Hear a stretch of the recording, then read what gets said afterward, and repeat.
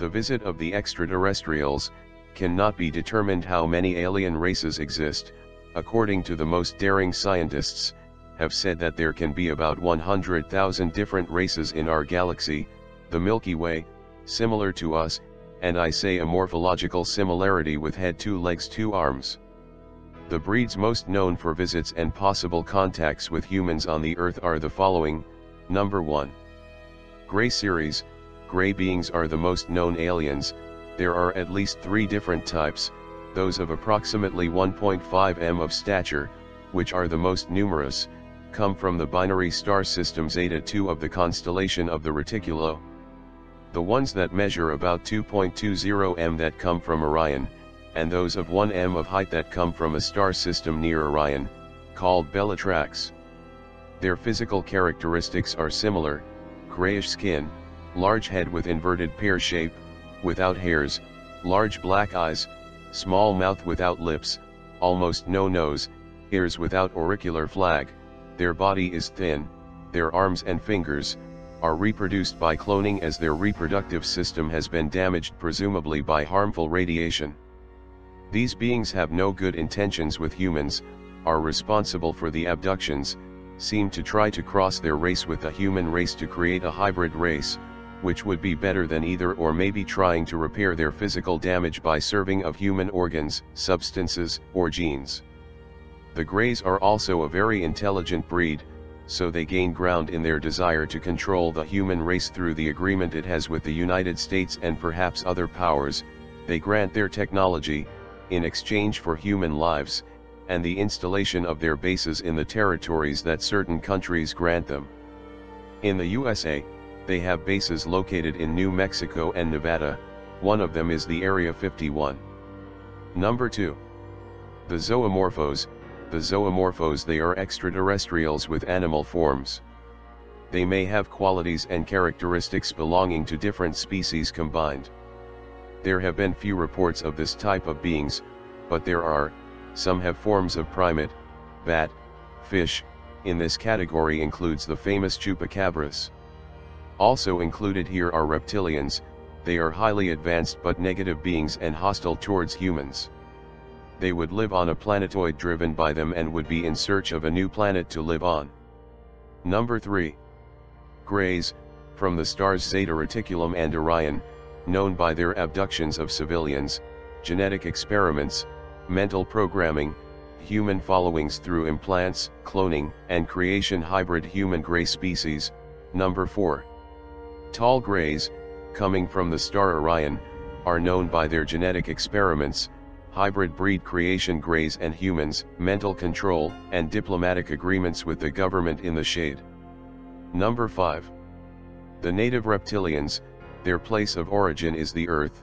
Reptilians are believed to be beings belonging to the Lemurian and Atlantic continent, are capable of changing their physical appearance, are believed to live in the interior of the Earth and have manipulated elites, institutions, financial systems, and influencing religious belief systems, suppression of the true history of mankind. They are related to the human rights abuse, domination and corruption of elites, control of media and corporations, division of religious dogma, historical amnesia, culture of violence. Number 6. Sirians. Beings of Sirius A are human beings in physical appearance. They are almost indistinguishable from a person, although some of their characteristics are: average height of 6 to 7 feet of height. They can be of dark skin and white. Some of them are blonde and of colored eyes, blue or emerald. In other cases they may have the appearance of an Arab.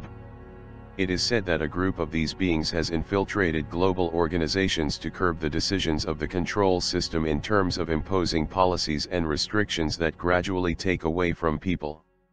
They have also made great efforts to promote ecological restoration on the planet. They are highly advanced beings and come from the 6th density, are currently projecting much energy to the Earth to synchronize that energy with the people who are looking for change. There are many reports of people who have dreamed of Sirius beings where they are reveal situations and things. Even for thousands of years they have brought man advanced knowledge. This race of aliens participate in technology exchange programs that promote military cooperation against a potential extraterrestrial threat. Its main objectives are the investigation of secret weapons, the use of exotic weapons, the abuse of civilians in travel experiments over time. Number 7. The Anunnaki. The Anunnaki are beings known as the gods by the Sumerians. The Anunnakis are a hybrid race originated after the union of a princess of Orion with a prince of Siriobe, this in order to cease the constant wars between both races. In such a way that after being a tribu they became a race, developing genetic, military and aerospace technology like the one of its predecessors. The Anunnaki are adjudged the human race as their property, since at the end of the experiments to create a slave race is said that they put the final ingredient. They are the well-known Sumerian, Babylonian and Egyptian gods for the most part, since the Syrians of the Syrian B system also have to do with the deities of the Middle East. The Anunnaki are currently the ones who are trying to take over the earth, since in their roots belong to the Orion group. However, they have their own interests and there is a faction that has conflicts of ideology with the draconian races of Orion and Alpha Draconis. The Anunnaki's position on the human race is owned and certainly hostile. There is a faction that works directly with the Orion group and Alpha Draconis, which have originated a great machinery of control over the human race. They are responsible for most of the wars recorded in history. They are also responsible for the control system, systems of beliefs, sects, and secret societies.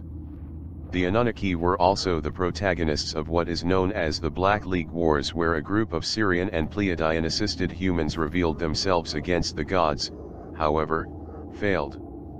Their main activities of these beings are, control the evolution of humans in the long run through elite groups, systems, and institutions, manipulating human consciousness.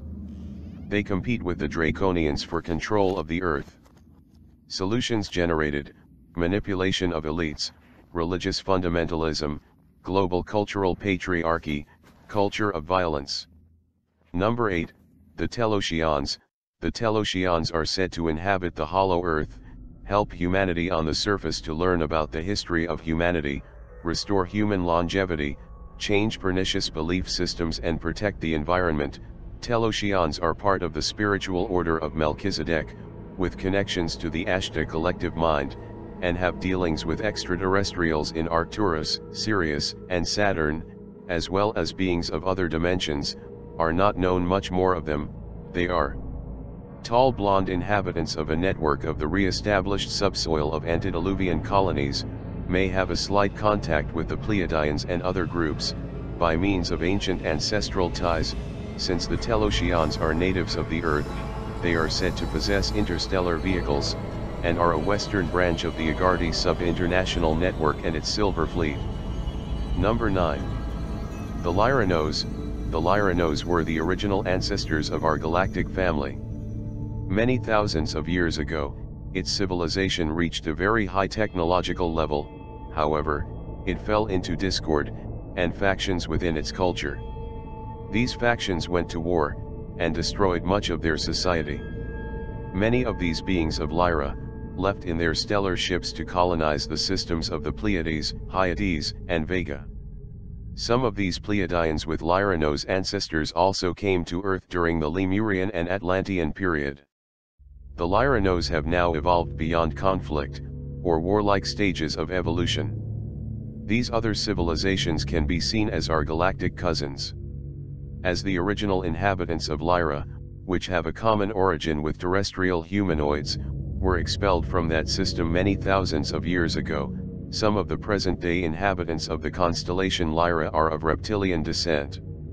During Lyranos warriors, who are mentioned in several accounts of Contacted, it is reported that a massive exodus of humans left the system and escaped the Pleiades, the Hyades, which are 130 light-years from Earth, in the constellation of Taurus, and Vega, who is also in Lyra. This region, as our own system, is still a battleground between grey and human saurians. Number 10. Vegans.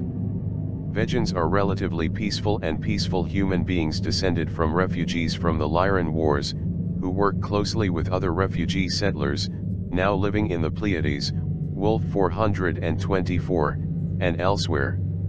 Very often described as dark-skinned Oriental, similar to the native residents of the nation of India. Vega's technology is about 250 years older than that of the Pleiadians, and they are also in touch with the Dal universe, and are being helped by them. All these civilizations are guided by non-physical beings, who are seated at the Council of Andromeda. Vegans are darker skinned than Lyranos, with higher cheekbones and more triangular faces. The Vegans also help to colonize stellar systems, such as Altair, Centauri, Sirio, and Orion, among others. Andromeda is a large spiral galaxy, the closest to the Milky Way, at a distance of 2.2 million light-years. Altair is about 15 light-years from Earth. The Altair civilization is quiet and contemplative, and is given to peaceful philosophical pursuits. They are not currently involved in special exploration, and are vigorously opposed to the involvement of the Lyranos in the evolution of the Earth. Number 11. The Pleiadians are blonde, or in some cases dark, Nordic-type humans, based on the Pleiadian Taygetus system and other systems, alleged to have been colonized by refugees from their former planetary homes, the constellation of Lyra, that were invaded by reptiloid entities of Alpha Draconis.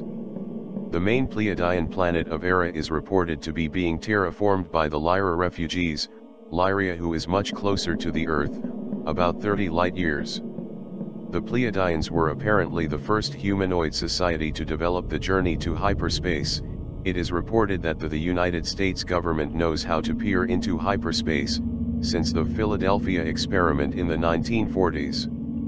This may explain why humans in Lyra were able to travel the long distances from this part of the galaxy to colonize the Pleiades some 430 years ago, light of Earth. The Pleiadians consider themselves as part of the Andromeda Council, based on some planetary systems within the Andromeda constellation. Number 12. Procyon Eons, one of the most positive alien groups are of the solar system orbiting around Procyon. Procyon is a yellow and white binary star, which rises in front of Sirius in Canis Minoris, approximately 11.4 light-years from Earth. They have been nicknamed the Swedes. They are humanoid in nature, with fair hair. They have a very strong positive spiritual attitude towards the humanity of Earth. The United States government was not interested in negotiating with the Procyons, because they would not give them new weapon systems. The Procyons, it seems, have intertwined with us in various stages of our evolutionary development. This was done with a much more noble purpose than the Greys. The Procyon Eons have a philosophy of service to others, rather than service to themselves.